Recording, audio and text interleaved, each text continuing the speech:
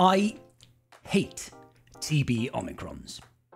Well, maybe hate is too strong of a word, but I severely dislike them and discourage their use in general because I feel like it's a game mode that doesn't need Omicrons. You don't need them, they're just a nice little bit of juicy extra kick in your backside that lets you finish things off just that little bit easier. You may have noticed, potentially I'm a little over-invested when it comes to a particular member of the Bad Batch, the so-called single target, high single fire damage target individual nuking individual that is Justin Bieber as a child. Now, you can't see it right now, but it's there, believe me. The level of relic investments I have on this girl is just... It's not right. Perhaps it's a war crime, but Relic 9 Omega is a little too much. Now, I did this for very good reasons, guys. It's because it was a sub-goal, it was part of the community, okay? If you want to join part of that, go follow me on Twitch and on YouTube live streams and all that good business, and you can tell me who next to do. By the way, the next one's Shore Trooper. But anyway, I was forced, considering I have a Relic 9 Omega, to put this Omicron on. Her Omicron, part of the squad, she desperately wants to be a part of the squad, has been in the game for quite some time, and it's really not an Omicron that would put, because it's territory battles and who cares. But what does the Omicron actually do? Well, I'll tell you, ladies and gentlemen. Essentially, at the start of battle, all your Bad Batch allies are going to lose all of their protection. It's just going to disappear. Psst, gone. 100% of their protection disappears. But they're essentially going to get 10% additional max health per relic level that they have. So if they're relic 5, they'll gain 50% max health. And that makes up completely for having lost all of your protection, right? Not really. Not really. So more relic levels on the Bad Batch teams makes this more gooder. Right, isn't that great? But it isn't only that, they also get the grit effect, essentially, so they take reduced damage from percentile health effects. So things like thermal detonators and damage over times now do next to no damage, and that is actually quite nice. They also gain 10% bonus protection for 2 turns for each of Omega's relic amplifier levels. So mine is relic level 9, okay? So they're gaining 90% bonus protection, and bonus protection is calculated based on your max health. So the fact that they've lost all their protection and they've gained, you know, up to 90% max health, they're going to gain an extra up to 90% bonus protection on top of that based on their max health. Isn't that kind of crazy? But the crazy thing about this is this last part here. Whenever Omega uses her basic ability, she deals damage again for each other Bad Batch ally, dealing 50% less damage. And that is actually insane. Before we begin, let me tell you about the sponsor of this video, Marvel Strike Force. Marvel Strike Force is a squad-based RPG that throws you directly into the heart of the Marvel Universe. Assemble your dream team of Marvel heroes and villains and take on iconic enemies. There are limitless team combinations and strategies for you to uncover as you develop your roster. Being a member of the tribe has always had its benefits, but now you can benefit even further. By using the link in the description down below or by scanning my QR code, you'll be able to get some free unlocks, including Agatha Harkness. Power up your squads to compete in multiple PvP and PvE game modes, from campaigns to special events to alliance raids. And it won't take you that long to get started either, with new players being able to unlock up to 17 characters in their first month of playing. You know I'm a massive Spider-Verse fan, guys, so I was absolutely stoked to see all the Spider-Verse villains and heroes that you can unlock playing this game. Throughout the month of October, there is a free unlock for Agatha Harkness to celebrate the release of the Disney Plus show Agatha All Along. But that's not all. There are multiple different costumes that you can unlock, from Marvel movies to TV shows to comic books. This month also brings in Blade and his team of Night Stalkers to the game. I'm not going to leave you empty-handed though, tribe. Make sure you use the promo code HALLOWEEN to get yourself 100 zombie Iron Man shards, 600,000 gold, and 480 level 2 training modules. Just make sure to use the download link in the description down below or scan my QR code and start playing now.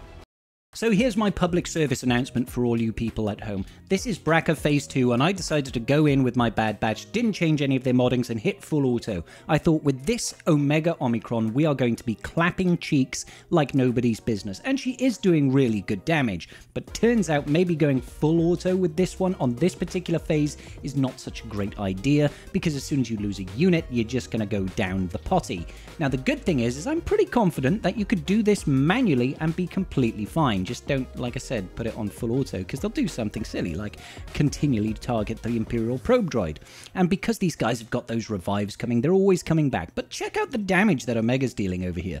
Her AoE damage, with all that AoE true damage, is actually doing really, really solid work. Unfortunately, like I said, they are... I mean, look at all these damage instances. I mean, it's only 11,000, 11,000, 11,000, 10,000, 11,000, 9,000. But, you know, she can't crit him at the minute. So, she will normally crit.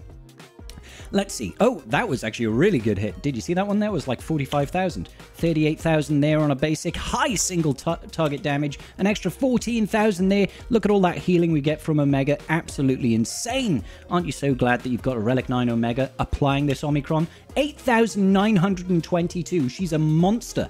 What else have we got? Come on, Omega. Let's see you pack a punch. Let's do this, honey. Come on. Not you, Hunter. You're stealing the show a little bit here. Clapping cheeks. Oh, yes, look at all that damage. Look at all that damage. Oh, no, Omega, and she's gone. Needless to say that it didn't work out too well, because now they've gone back to having their protection, and we've lost our Omicron benefits, and we've not even cleared the first wave yet. So, yeah, the rolling start, not so great. Let's see what happens in the next phase. So, apologies for the aspect ratio. This one was actually recorded on my phone. This is actually a mixed sector, and I decided after the first time, we're going to play this manually. And you can see what a good guild member I am, because there's actually 18 minutes left on the clock, which means TB phase is about to end. Sorry, guildies. I apologize. Yeah, I was a bit busy. But the damage output is actually pretty good here. Seeing as though we can actually crit. Look at that. We've gotten 20k, 24k, 23k, 23k, 22k. Not too bad starting damage. She double tapped then as well. That's not too bad at all. So I was like, oh, okay, so maybe there is some damage here. Maybe there is a little bit of hope for this team, this Omicron, to do some actual work and make it perhaps even just moderately useful. Holy moly, that's a lot of damage. And the additional AoE true damage coming off there. Do you see that first tick of damage? That was actually quite surprising. It was absolutely slack, if you ask me. So here we go. Gonna clear up this first wave now. It's just the Stormtrooper with all that extra defense. He's gonna be a tough cookie to crack, and we'll go into wave 2 and we'll see, can we actually get a 2 for 2 here? I'm pretty confident. He's got the defense up, so obviously it's reduction in damage, but still surprisingly good amount of damage output, I have to say. So 2 out of 2 here. This is with all the operations completed, of course, guys. Start off with the standard behavior, just dispel all those buffs, hopefully get a nice big stun out. Obviously, you want to be doing that basic with Omega, not her specials, because the basic is where she gets so much of that damage out.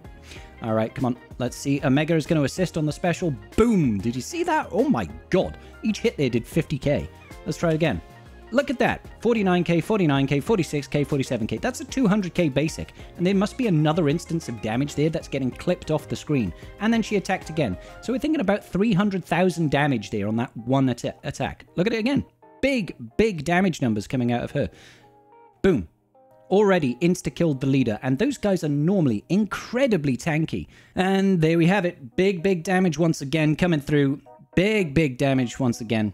And every time we use the special, she's assisting, and because we've got that defense up, we're also doing AoE true damage. Surprisingly good. So this one actually restored my faith just a little. Oh my god, that damage.